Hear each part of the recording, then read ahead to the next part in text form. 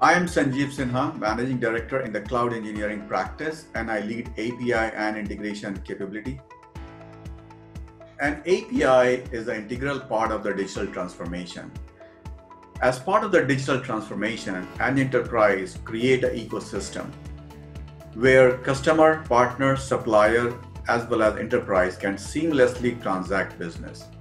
It is an ecosystem where cloud as well as non-cloud based systems can seamlessly interoperate and coexist together.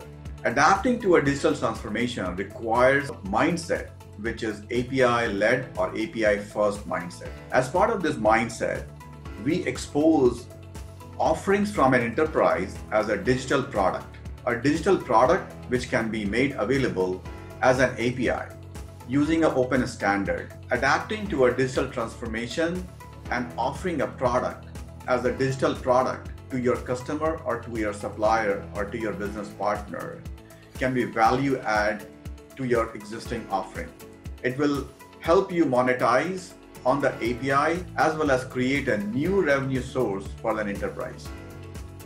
You are in the cloud-based technology and development paradigm.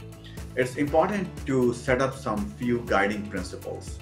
And the guiding principles could be microservices-led, event-driven, API-first mindset.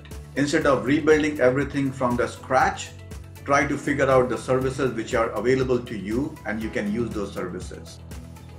The another key important of this modern technology is making sure that you have a team or the resources in your organization who are looking forward for the next generation or modernizing the platform. To have a focus on next generation of technology and how you can use it, it will help you go to the market by leveraging the new and the greatest technology offering from the cloud providers.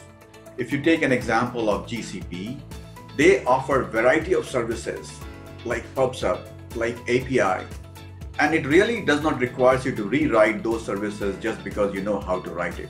Having talent who understand how to use these services to the fullest extent while they are building solution is critical.